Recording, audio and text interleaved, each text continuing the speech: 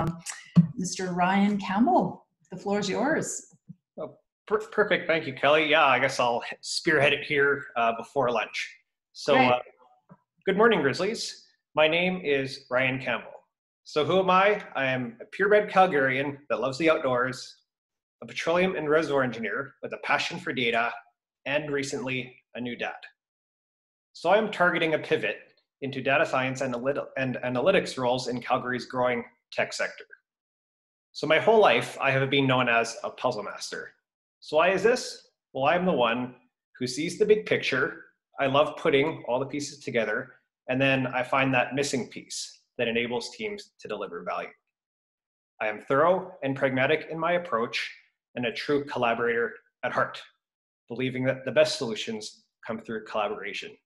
The key pieces that I bring to the table are 13 years of engineering experience, progressing to handling assets over 1 billion in value, expertise in business development, evaluations, and economics, and a growing skill set in data science and analytics, which I have been able to utilize in my work for over the last 5 years to automate workflows and increase efficiencies by over 50%. So everyone needs a great puzzle master on their team. Although I do have one puzzle I have yet to master, and that is newborn sleep. If you do happen to have any solutions for this, my wife and I would be all ears. So my ask of you Grizzlies for today is for any feedback and connections that you may have as I make this pivot. I would like to thank you for your time, and we'll take any of your questions. All right, so you're pivoting to focus in the data science area. Can you tell us a bit more about that before I hand it over? What would your ideal role look like? What would you be doing? Well, my ideal role, more in the data science side in the tech sector, I would say that the title would be data scientist. And so I'm looking at Calgary's growing tech sector just because there is such challenging times in oil and gas. And actually, I'm targeting this actually too because I don't view it as like a full pivot. Given my experience that I've already applied a lot of this in my role previously in oil and gas, I'm viewing this more as a progression or a soft pivot in my career. I guess the one challenge I do have though is that I just haven't had like the previous job title of data scientist. I've had more of the engineering titles with my progressive experience kind of moving up through the ranks at my prior company, CNOC, formerly Nexon. Okay, and can you tell us what critical problem do you solve for a company as a data scientist? I mean, there's more than one, obviously, but just... Yeah, well, I think that, given a lot of my experience has been over the last few years with my company is automating and like streamlining workflows. So I think the biggest saving that I bring for companies is the automation piece. So basically, I've seen firsthand how much value this can give, like automation and then also coupling in data science and analytics workflows to this. That's the gift that keeps on giving. And it's not just the gift that keeps on giving, like for the business, but then also if you're bringing in new people to a team, like this is what really the collaborator part of it in my heart is then I've seen other people come into our new team and we're able to get them up to speed incredibly fast because we have like databases and automated workflows and dashboards already built to do a lot of the analysis. So it's not reinventing the wheel. And then it's easily able to be found where you can, quantify the dollar values for a lot of these savings. All right, thank you very much, Ryan. I will hand it over to the Grizzlies. So with your interest, and I'm thrilled that somebody actually has data science and the use of that at the top of their resume because it's where the world's headed. Did you per chance apply to the OSIF opportunity that's coming up in downtown Calgary to be part of the Spartan Controls Alta ML Suncor Center of Excellence? No, I didn't apply for that one offhand there, Terry. Actually, I just recently had heard about it. But actually, you were one of the guys I was certainly interested to talk to with you also being on the board of Alta ML here. I was basically I've kind of decided to do this progressive pivot just fairly recently coming through the higher learning program. And so I had been previously applying for some more oil and gas type roles, and was going through the higher learning program here because basically Jackie kind of gave me a good kick in the butt too, is like, you really need to do that self-discovery process and figure out what the true value is to know if you want to do this. So that particular opportunity, I guess it just came to my radar a little bit too late. Well, well, it'll come up again. I think the first intake is full because they had over 500 applications. Oh, okay. But yeah. that shows you that the demand is there and that people are interested. So I can introduce you to the guy that heads up Alta ML's Calgary operation. Well, yeah, that'd be wonderful. And I think with your experience, I think being the translator between oil and gas operations and the propeller heads, you don't need to be a data scientist. And the fact you've got both is pretty powerful.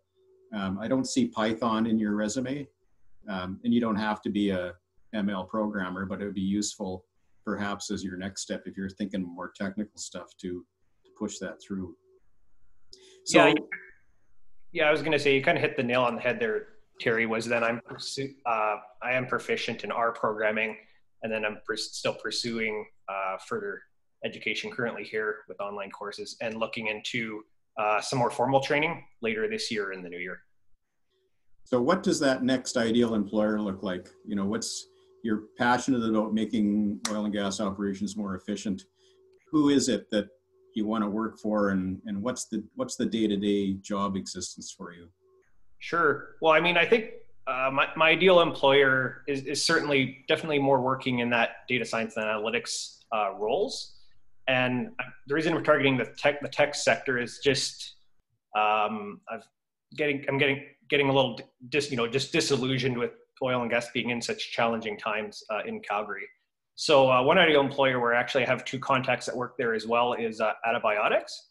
Okay. So they're actually not actively hiring too many people right now, currently, just with challenging times. But basically, the interesting thing about them and other tech companies that I'm trying to target as well is you kind of tied it together. Is it's those tech companies that have an appreciation for more of that operations and engineering side background that I am able to bring, along with then the fact that I've also been able to apply, a lot of these analytic techniques in my work over the last 5 years. So kind of know the challenges and hurdles and business realities of doing all that. And so like one of those contacts is actually an interesting story is he used to be a pipeline QA/QC guy actually. And now he's actually doing software QA/QC over at Antibiotics, and it seems to have been quite seamless for him. So that's kind of how I see it as, maybe not as a hard pivot, but even as like a progression here. Yeah. Well, you don't feel bad about not having data scientist in your title because that title didn't exist 5 years ago. So yeah, it's been quite an acceleration. That's a good point as well. The other entity you might want to consider is a company called Ruth's AI in Houston. Ruth's AI. So they've mapped out all the fields in the Permian and the individual well sites and figured out exactly what's going on in that whole production area. And with your background, I think that could be a powerful combination. Okay. Yeah, no, thanks for that, Terry. I had heard of them and kind of along those lines as well. Like even another company that I had been researching was Ventry Technologies. They're like a company that automates bringing together all the like EPC and construction documentation and everything and streamlining that process. So like that's also another company more with some of my background as well that's applicable that could be a target employer. And reality is you don't have to be in Houston anymore. Yeah. Oh yeah, for sure. Because then a bunch of a lot of these tech companies, I'm actually attending the Live Tech Love Life career fair tomorrow there to meet with quite a few of these guys because the one piece of information I'm still looking to get is there's a lot of that analytics companies out there, but then chatting with them and knowing who they're working with, I can then be more strategic and targeted in my soft pivot and job search in the tech sector there. Perfect, thanks. So Ryan, data scientist could be like the hottest job opportunity in the market today. And there are literally hundreds of those jobs available in Calgary alone, I would say. So first of all, you need to find out who all those companies are. And I think if you're not attending the job fair that's going on with Alta ML and Simend and Adabotics and Athenian and all of the companies, that would be a good thing for you to do. And I'll make sure you get that link. Oh yeah, actually that was the one. That was the Live Tech Love Life one. I signed up for that one there. Right on. Good. Yeah. So I think that with the right mindset and the right understanding that this is a different type of role and a different culture that you'll be entering into, that would be the one thing that I'd want to get yourself prepared for. There is that it's a little different than working for Nexen for sure, but lots of energy and innovation and creativity that I'm sure that you would enjoy within those firms. So to stand up and say, I'm ready to make this change, I think you'll have lots of opportunity. Just like you said, research the companies that you're approaching so that you have something to say, I can add value here. But there's a lot of need in the market right now for people with your talents. Okay. Well, that's great. Yeah, that's great to hear, Sandy. Because I've been, with your kind of fintech background and, financing a lot of the new technology companies here too, that, I see a lot of growth potential in everything. Whereas it's just certainly more challenged in the oil and gas realm. Even going through the higher learning program over, kind of the last 3 months, there's been like, say, 2 oil and job postings. But I think you bring up a good point there too. It's just that change of mindset, and that's why I took the time with the program. That it is growing so fast as well. I could be sending out hundreds of resumes a day, but I need to be strategic and targeted. Given also the fact that I do need to get my foot in the door, and and get some connections in this area. It's thankful. Like the most obvious one is antibiotics, just because I had a few friends that did do a pivot over there. Yeah. Mm-hmm. Yeah, no, I think that understanding, the more you can understand about the opportunities that are in the space is great. So networking, talking to your buddies that have made a change, and following some of these companies on LinkedIn, like just start following them all and you'll see what they're talking about. You'll see what they're trying to solve, what their solutions are bringing to market. And there's some, as I said earlier, that are going to be straddling oil and gas and not oil and gas. So, I mean, the opportunity is broad, but start to follow what's happening in the space. And I think that you will find something. Yeah, no, totally agree. Like it was a few weeks ago. It was when I was referencing. Yeah, Jackie just finally gave me that good kick in the butt, and I'm kind of at right at that perfect cusp in terms of I still have enough of my career ahead of me that kind of that the world's my oyster in that sense, right? So it's really I just need to be focused, get my foot in the door, and get into be prepared for a culture change. Yeah, for sure. Which I've kind of already starting to get exposed to, and it's that actually ties in a little bit to my aha moment a little later here, actually, with kind of culture mindset changes anyway. Yeah. So just to follow up on the culture issue, because I think it's really important. All your experience has been in one oil and gas company, right? Big oil and gas company, and until recently. And I think it's still the case, but until recently, there was a real reluctance on the part of tech companies to hire oil and gas talent. So what would you say to a tech company that might kind of not be quite sure whether you're going to fit culturally in their organization? Well, I think, actually that I would tell them that even in the past, I've had some experience with culture transitions, and maybe that's what you're referencing to my resume there a little bit. Was actually, I was actually one of the ones, even at Nexen, probably like they just recently did significant downsizing as well. But when lived through the whole CNOC takeover of Nexen and kind of that whole cultural transition. So it's moving from a Canadian entity over to a very kind of, big language change, big cultural change, more hierarchical and kind of level driven than you would ever expect. And so like, that's basically where that collaborator part in my heart really came out of me. is they really liked that, I could do all this automation and data analytics stuff to kind of make things more efficient. But what they really did like about that as well was the collaborator piece was that I would always reach out and try to build productive relationships with the people I was working with. And then that helped facilitated just more buy-in and progress. So I think that I would approach a tech. I have a career story related to that I can tell you after here as well. But I would say that that's kind of the mindset I would bring to a tech company as well. As I had been working here in oil and gas and have gone through kind of big company changes, changes of cultures, and so this kind of progressive pivot over to tech is something likely similar. And a career story around this was actually was shortly after we got taken over by C there. So I was actually someone on our team here where I found kind of that coined missing piece that actually gave us some funding approval to progress with a $130 million acquisition opportunity bid that we were working on.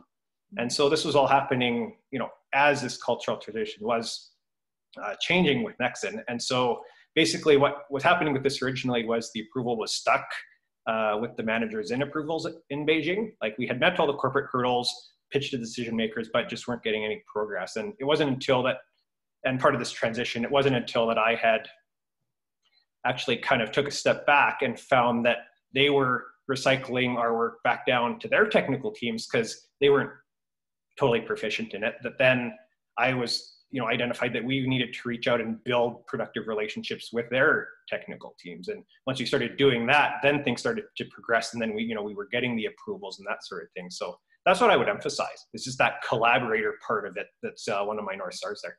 Okay. And so more narrowly then, why is an oil and gas guy like you with so much experience in data science a great fit for a tech company?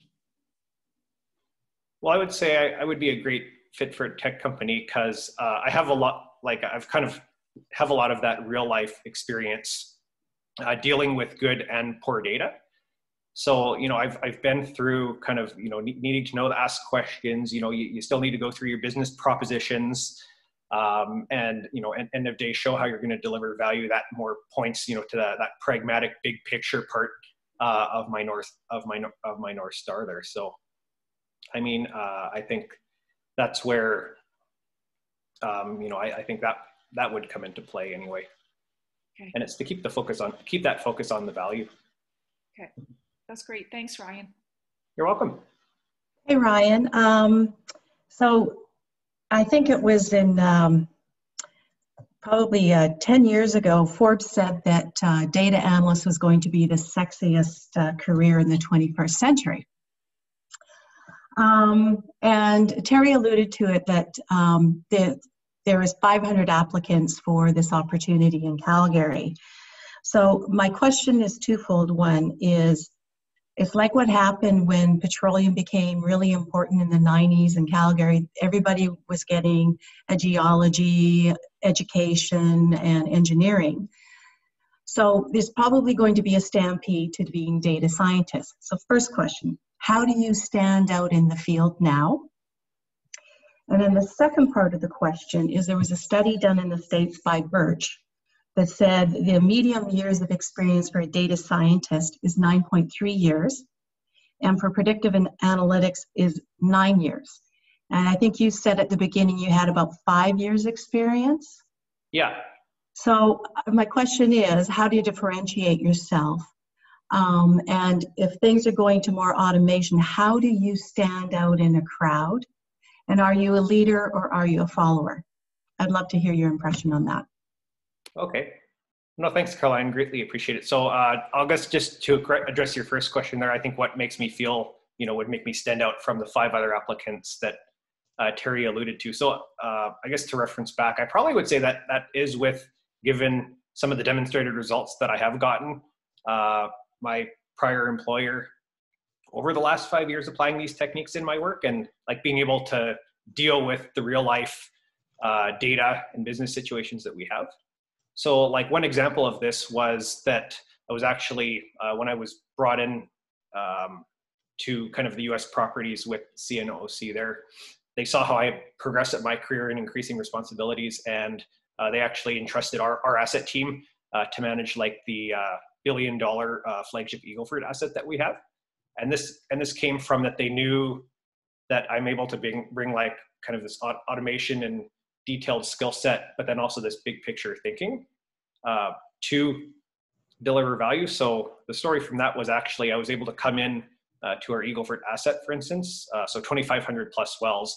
And I was actually able to have the time that it took us to complete like business development evaluations. And so early on, what our team actually had been doing was more, it was just, one-off and ad hoc type analysis. Like we lacked a foundational understanding. And so what I was actually able to do with my skill sets there is I was basically able to streamline the whole evaluation, like loading the entire Eagleford 20,000 wells into what I coined an evaluations database. And this was where it's, so it's all the it's the foundational evaluation, and then all the other evaluations also all tied into one spot that everyone could access. And then built out a number of analytics workflows and dashboards from that, so we could do rapid fire analysis and speed things up. But I think the one big winning from this as well is also then all this data cleanup and data connections and automating of workflows, so that you then have an analysis that's always up to date, because that saves so much time. You might spend months doing that, but I've been able to show like through that I'm able to tie together all this finance and engineering data. And then that like I alluded to before, like that's then the gift that keeps on giving, because then we're bringing new team members into the team. This is then the collaborator part of me. This is what I love in my heart the best, is then actually then enabling the whole team to get to better solutions, and then collaborating and then bringing you feedback. You can get your own solutions better. We were able to bring up new team members to speed on the entire Eagleford, because we're just here you go. Here's a complete, an always up to date analysis that we're able to pull from to be able to rapidly do, business development evaluations. And just to put a quick value on that, typically you might have 10 people working one of these things for like 6 months. So, you're talking hundreds of thousands to $500,000 in savings just with efficiencies on a lot of this. So I would say that's what I bring to the table with this. Okay, great, thank you. You're welcome. So Ryan, the tech innovation space is wide, it's really big. Where could you see yourself playing in that? Is it just anywhere, or do you have anywhere you'd like to focus? Well, that's a good question, Kelly. I think I mentioned a few of these before, but I'd like to focus more in the tech areas. So it'd be with companies that, either potentially have some clients or are doing some work, related to the energy industry or engineering wise. Okay. But it's basically, to sum it up, it's those tech companies that have an appreciation and that are looking for that engineering background in combination with more of the the data science as well. And so naturally Alta ML with us having Terry here, and then another one as well. They're spun up about 5 years ago. Was they're Ventry Technologies. I'm looking forward to meeting them at the career fair tomorrow. They work with bringing together and automating the data collection of like all the construction and engineering and procurement documents. And I've worked some of that in my past as well, as like a plant process engineer at the Balzac gas plant. So I have this multifaceted engineering background that I think I could then, that I'm going to be using to more target these companies.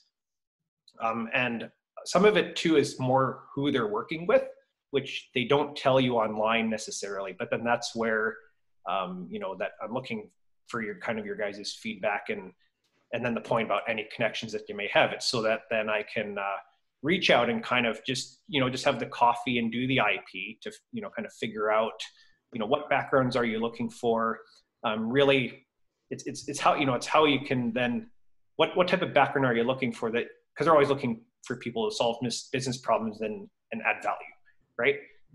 But I think just hiring a purely data science person who's quite fresh, you don't have kind of that depth of experience, at least, that you can call upon Like if you've delivered solutions already. Right. Well, and you know, this might be where you're going to need to really boil it down into a crystallized value statement, because there is, as was pointed out, so many. It's a market that's highly competitive right now. A lot of glitzy, you know, people with the new language just coming out of, you know, school that have been steeped in this since they were in elementary school. You know what I mean? Yeah. And so then how are you standing out with that value that includes the depth? The other thing I'm surprised Terry never asked, so I'm going to ask it. No, go ahead. Terry, is just, you know, where do you see this role of data analysis going in terms of AI, and what's your specific skill set in the machine learning AI realm? Have you taken courses? Are you familiar with the landscape? And how are you putting that together? And then once you've answered that, we'll go on to finish our panel. Okay, sure. So I guess to address your question, Kelly. So yeah, so I've done a number of courses, online courses in data science and analytics. So I've basically, through the course of the last 5 years, I taught myself how to program in the R programming language, and then also learned analytics, data and visual analytics software. The one my company used was called Spotfire, but it's applicable. Power BI is another equivalent to those as well. And then also I've also took a number of courses on building actually machine learning models. These are multivariate type models. If Terry's more familiar with that than I think the others here anyway. And basically then I just saw the power of these, you know, being able to pull these into the oil and gas sector. And then, sorry, what was the other part of your question? So it was. So I just wanted to know, like, where you position yourself in the trend. How do you see the AI machine learning realm evolving and your role next to it? Oh, okay. Well, I mean, I think I see the biggest realm of the evolution here is it's not going to replace the human mind. So AI is just going to, it's very good at pattern recognition. And then also, I say it's the automation piece along with that pattern recognition as well. So, and that's where, you know, I have some work examples in that where I've been able to show that, you know, kind of by automating things, it's that gift that keeps on giving. And that would, you know, that's kind of would be a part of my value proposition with the puzzle master, and having to know all the pieces to bring them together, but then let's do it in the most efficient way. Let's automate it, make it, not reinvent the wheel for the next person there. And so there's always going to be a need for that. And, you know, I see, you know, whether it's say antibiotics or one of the tech companies I am working with clients, there's going to be less process driven roles and people needed.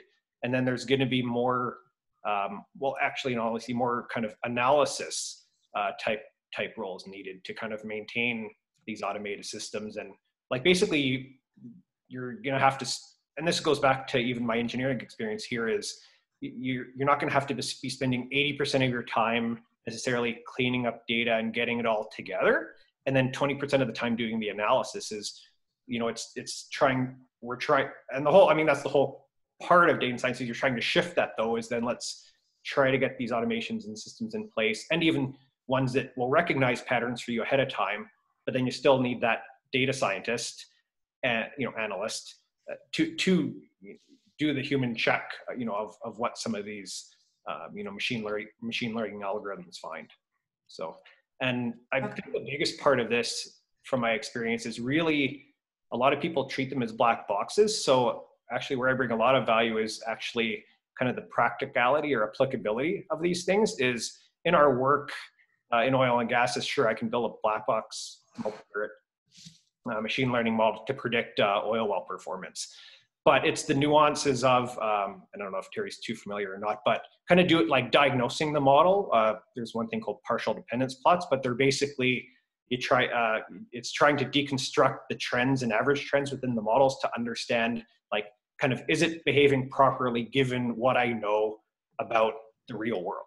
And and that's where the human is needed, is there's busts that happen in that. And so, you know, I give an example for oil and gas, but even say in credit checking or something like that as well. It's the same type of story. Okay, thanks, Ryan. And can you tell us, please, what your aha has been coming through the program? Oh, sure. So my aha moment would have been at the second branding clinic. So that was when, just through kind of Jackie giving her second pitch there, I moved from, like, I really truly did move from like a more of an engineering and black and white engineering mindset that I had been stuck in, and moved into evaluation and marketing value proposition mindset. So it's more, you know, I was able to, you know, just realize and unlock you know, how much value I bring beyond just, you know, my hard technical engineering background, you know, in terms of the soft skills, the transferable skills, and a lot of this is highly applicable, and framed in the right way adds a lot of value. Okay, great. Thank you very much. All right. Well, thank you very much, Ryan, for your presentation this morning. And we're going to take a few minutes and we'll call you into the Grizzly layer when we're ready.